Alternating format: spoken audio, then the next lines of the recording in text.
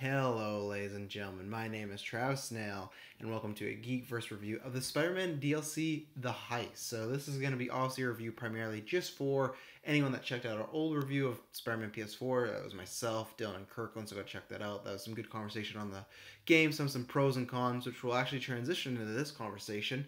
Before I get into this, hello, ladies and gentlemen. My name is Travis Snail. How y'all doing? Welcome to a Geekverse review. If you've seen the title, this is a Spider-Man DLC, the Heist review. So if you're just interested, then fine, listen along. But this is primarily for people that, checked out our review, own the game. If you don't own the game, that's great. Listen along. I'm not telling you can't. There's no warning on it. But as far as my overall thoughts and whatnot of the game, I would say go back and listen to our review that I did with Kirkland and Dylan, because we got into the nitty gritty, we got into pros and cons, and some of those cons I think will maybe transition a bit over to this conversation, but very slightly because we covered it already. But what I have not covered yet is in less than 2 weeks, I'm going to be pitching this hard for the next cast. We got a few casts coming out before then. The 24-hour Extra Life charity stream is upon us. One, I'm excited because last year, honestly, was just tons of fun, but I'm also excited because just to be raising money for charity again, and I'd say it in the least cheesy way, but it's the thing that we do all year that actually somewhat matters. We've only done it once before, but last year we surpassed our goal, so I'm hoping that can happen again. Any money we make would be great because it all goes towards BC Children's Hospital, so if you don't want to donate because you think, oh, they're too low, they might not hit their goal, even if we don't hit our goal, it's going to go to BC Children's Hospital, but we're trying to raise $1,000. So we'd very much appreciate it. November 3rd, please come and watch because we're going to have a fun time. We got a tournament to crown we have a gaming league, if you didn't know. We talk about it a lot, but we have a esports sort of gaming league. We have a tournament. The winner of that's going to get a title shot somewhere near the future. We got title matches. We got 2 of them going on. We got I can't announce that yet. In the next couple of days, it's going to be a podcast announcing a huge match going on. Rod or Not with Taylor and Ruben, where they play awful games and do punishments towards one another. Pan Solo, the guy that is just roams mine and Dylan's house and just is always up to mischief, is going to be there. I'm going to try and unmask him because that man has attacked me with pans and kitchen supplies all over the town, and I want to put an end to it. And even my brother is making an appearance. Yes, the very controversial Travis or Michael Snell II. I'm Travis Snell. I'm not the second, unfortunately. My parents named him after my father, so that shows you how much they love him over me, and good for him, But you know what? He's a very controversial figure. If you've seen his shows, go check them out. I rumored they might be dropping another show. But yeah, more or less, just please come watch. It's going to be a fun time. But please donate $1, $5, $100. Anything helps. I know $100 is steep, but that's what I mean. Even if it's just $1, it all helps. Anything helps us because it goes towards BC Children's Hospital. If we hit our goal of $1,000, 3 shaven heads. Myself, Taylor Field, and Tyler Breaks were shaving our heads bald. So you want to stay tuned for that because, my glorious locks are going to be leaving, unfortunately. Hopefully and unfortunately at the same time. I'm not ready to say goodbye at them right now, but I'm willing to do it for this. And if you cannot donate, because if you can donate, that'd be great. If you look at the math, it's only 20 people, $50. That's achievable. But if you can't, what I'm please asking is on November 3rd. Like I said, come watch, but share that link, share the donation link, because there might be people out there that can donate, that can give it. And yeah, that'd be really cool. If we get hit 1,000, that'd be cool for just a few good old geeks in little old Kelowna, BC, Canada. So that's all my plugs out of the way. I'm not gonna plug any more in this episode, but I'm gonna. All these episodes we've been plugging 24-hour stream, we're gonna be always plugging it. So even if you're tired of hearing the spiel and you're gonna fast forward, that's all right, because it's towards a good cause and we want to push it. So please check that out November 3rd. Go to Twitter and Facebook for all our social media details, and subscribe on podcast services and YouTube for all the rest of our episodes and reviews. And we got a lot of them right now, and we got a lot coming. So Spider-Man DLC, The Heist. So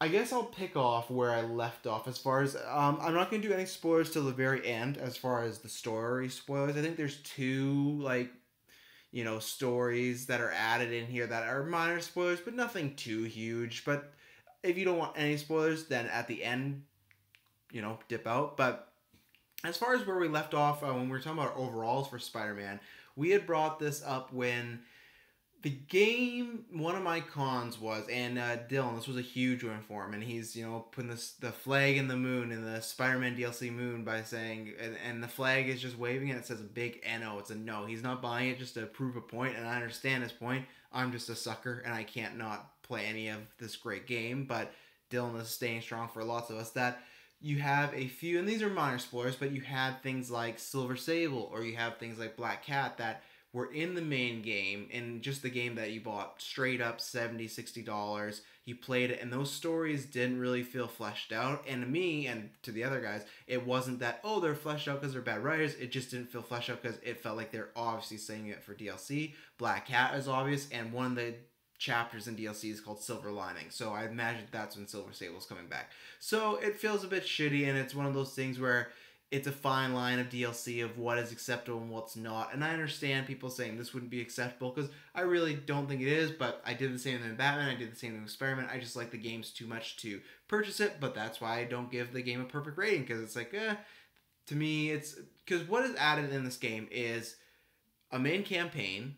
Like I'm just, not another, not like a huge main campaign, but so I guess another side mission, and then challenges and collectibles. That's what added in this game, and it's pretty much just another skin of what's already in the game. This stuff is still tons of fun. To start with the main, like the meat of it, Black Cat, it's great. I'll get into story specifics at the end, but it's pretty much just your general, same old. Okay, Black Cat's up to some stuff, and Spider-Man's gonna stop her, and they have a pass and have a great back and forth. But it's done really well. And the thing is, with Black Cat and even Catwoman, those characters can quickly become like caricatures of each other, because they are like these very powerful, sexy, dominant women in comic books that have a strange relationship with our protagonist. And many times I've seen that, and even in other media, but those two sometimes can just come off too sexy or too kind of one note, I would say, is the best way to describe sometimes that they're not well written. And I think this Black Cat is not like the deepest character this game has, but they do a good job of, she's not just super sexy, she's not just, flirting all the time. She has some heartfelt moments, and they're very small, because I'd say when I did beat everything, this took I played in 2 nights, probably 6 to 7 hours with the challenges as well, but sometimes I mess it around, and they added more crime missions, so it's pretty much all that stuff. But the side mission, the story was tons of fun, and the levels in there were tons of fun.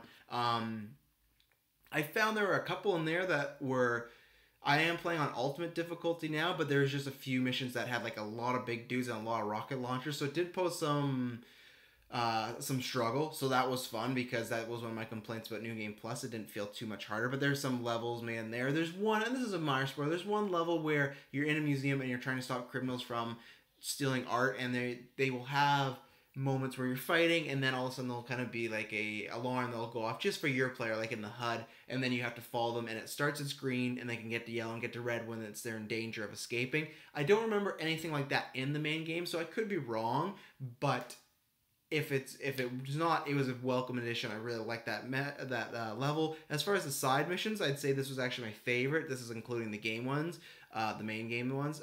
I would say it's my favorite because, one, the story was great, but the missions didn't feel repetitive, which can happen, and like that happened a lot in Batman and Spider-Man. Sometimes that felt like that happened, where the story was good, it was captivating, it had good characters, and it actually had characters coming from the past as far as our game, and not like any. There is characters from the past as far as new comic book characters coming in. It's a minor spoiler, but okay, Hammerhead is mentioned, and you see him. It sounds like it looks like he's gonna be maybe a villain in the next DLC or down the line, maybe in another game. But he is talked about. So you got a new character, but then you also get minor development with I won't say who, but with other characters that were current in the main game. So that was fun, because I really just expected it just to be a one-off of you're hunting down Black Cat and that's it. But you did get some kind of ties to the main game and the main plot line, the main storyline, I should say. So that was lots of fun. They threw in a fucking MJ reporter mission. Didn't need that. I'm not even the biggest fan of the main game, but with this being such a small portion, it still worked, because the way the story, the way they set up the story, it worked in there fine. But it's now, even when I'm replaying the game, New Game Plus with that and Miles, it's like, oh, those kind of suck to sit through when you've already played through them once. And this one's super quick. It didn't need to be in there, but I imagine they're gonna put that in all of them. So yeah, the story one, again, if you're not a fan of what they did with the DLC, I don't know how I could convince you. All I can convince you is that I'd say it was the best side mission that they've done, from the missions that were included and the actual story. So that's what I'd say about that. The main, and then the other challenges, you had the crimes, which is pretty much same old same old. There's a bit more like bomb defusals in this one, and there's a lot more of them because they're kind of mobsters, like these crime missions, like kidnapping somebody, or it's like one guy, like they're mugging them for money. So there's a bit of variety, but honestly, that doesn't bug me if the crimes aren't that, like, don't have a big variety, because I just want an excuse to be Spider-Man in that world beating up criminals, and then when I'm out of stuff to do, it's like, So even if they, announce, hey, we're gonna make 100 new crime districts, 100 new crimes in each district, I'd be in, because I love fighting, I love using those gadgets, so that's fun. They bring back Screwball, which is good. So her missions are challenges that were like taskmasters. So you'll have combat ones, you'll have these ones that I found fun, that you will not get to use all your gadgets. That was fun. I like that character. She's something new and fresh, because yeah, she's been around since 2008, but really that's very new for a comic book character. So, and I have very much, like, I think, no experience. I think I even, when we started playing this game, I forgot she was a real Marvel character. I thought they maybe, like, invented her for the video game, until I looked into it, and I think I've seen her in a few things here and there, but not enough to leave an impression. What else did they have? So they had these 3 new suits. You get one right when you start the game, you get another when you finish the heist, and then you get another when you complete all the challenges. I like the suits. I like the UK one the least. I don't know why. It's the back I'm not a big fan of. I like the armored Scarlet, kind of Ben Reilly sort of costume in a way. It's very much like the current costume right now in the Marvel comics, how it's like the classic Spider-Man, but it's armor and it glows. That's what this is. It's I can't remember what they call it in the game, but it's Scarlet Spider, but in like an armor form. The only thing that I'll say is a disappointment there is they didn't add any new suit powers. So I'm not going to complain, because I'll always take more suits, but just a minor thing of, okay, every suit comes with a power. These 3 did not. What else is there? There's as far as collectibles, it's not really collectibles the same as like the backpacks, but there's a cop that was working on the Black Cat case before, when Felicia Hardy's dad, and he wants all the art, and I can talk about that in spoilers, but you're just finding these paintings. That was fun enough. So I would say, before I get into spoilers here, is the DLC worth it? I got the whatever it is, special ultimate edition. I don't know what, who knows. So games have so many codenames for these editions that I don't know. It's a special edition. I bought the one that I could get everything, because I just knew I'd be playing this. If you didn't get that, is it worth it? I think it's exactly what I was saying before. If you can get past kind of what other, like something like Dylan, if you have a similar problem, if you can look past that for the fun, it's definitely worth it. I don't know what it is on its own, so if there's still a way to buy like all of them together, I would do that. But still, if you love this game, if you got a 100% achievements or trophies, and you're just dying to play more and dying for anything in this game, I would recommend it. And I would still honestly recommend it in the fact of, I don't know how the other stories are going to be, because we've got 2 more DLCs coming out, but I would recommend it even the fact of, if you wanted to dip your toes in, the story is lots of fun in the Black Cat one. I'll talk about that in spoilers if you really want to know, but I think it's, if you are I'm trying to think, if you're a hardcore Spider-Man fan, or just a Spider-Man fan, I think you would really much enjoy the story. If you're new to the Spider-Man universe, I'm not sure. Like, if you don't even know much about Felicia Hardy or Black Cat, I'd say you don't need it. But if you want for gameplay is great. Missions are great. So I would recommend it. I think I was tickled by it, because I was surprised, as far as the main side mission, how much reference there was to main stuff going on. And we even got these good cutscenes that I was surprised to get, and they were building upon stuff that happened at the end of the game.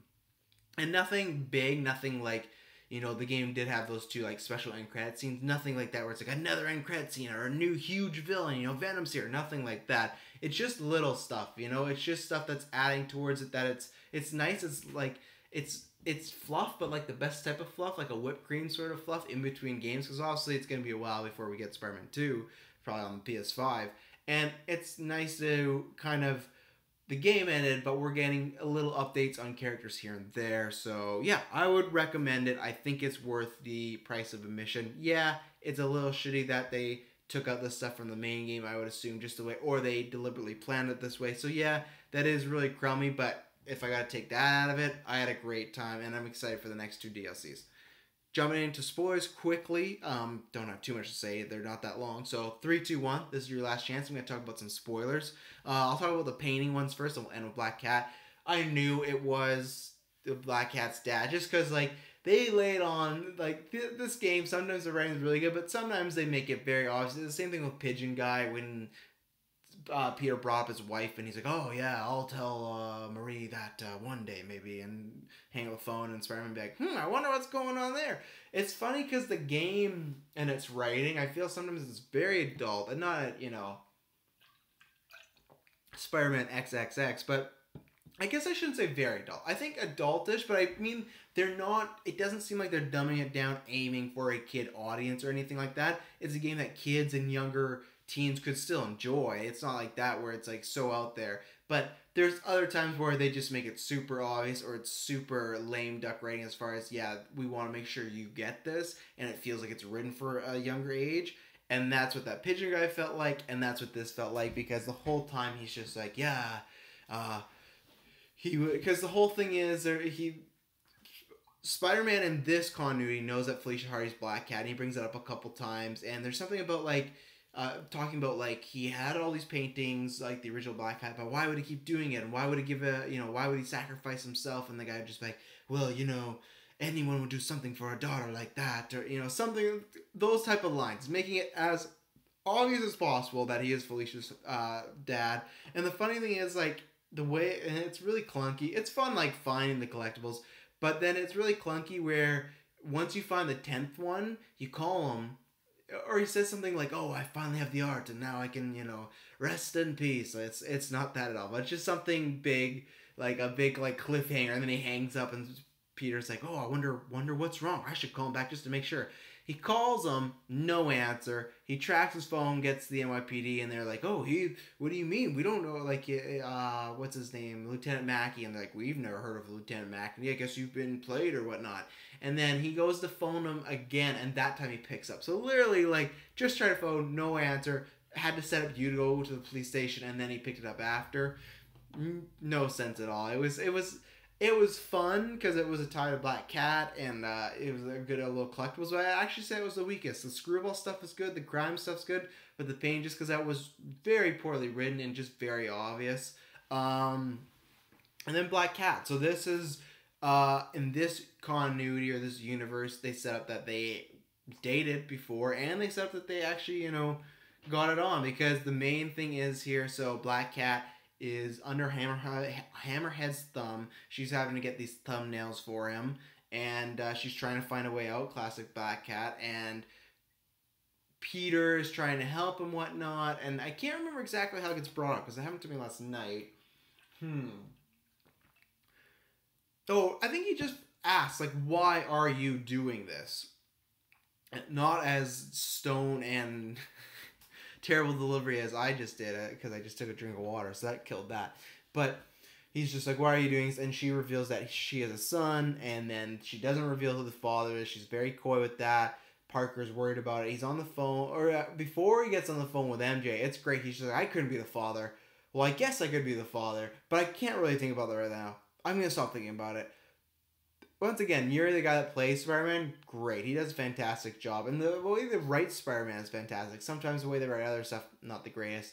So they play this thing for most of the DLC or most of the mission, that she has a son, and it's possibly Peter's, and she keeps kind of dodging it, like we're going to talk about later, blah, blah, blah. And then the big reveal is there is no son, and she was really doing this to get to a bigger hard drive so she could get Spider-Man's help. It was too big to pull off by herself, and then she locks Spider-Man up. and then Spider-Man is chasing after her because he overhears Hammerhead's guards, and they go, oh, that thumbnail has a tracker, and they're going to blow up her penthouse. He gets to her penthouse, not enough in time, and then it blows up, and she's presumably dead, but she's not dead. She's going to be fine. We just see her on screen, the explosion happens, and Spider-Man doesn't get to her. You know, like, it like shows her, and then it cuts away, and then big explosion. So I guess there's explosions, some fire by her, but she's Black Cat. She's going to make it out. The question is, first, I don't know if she's going to make it out of the fact of, do we see her again in this DLC?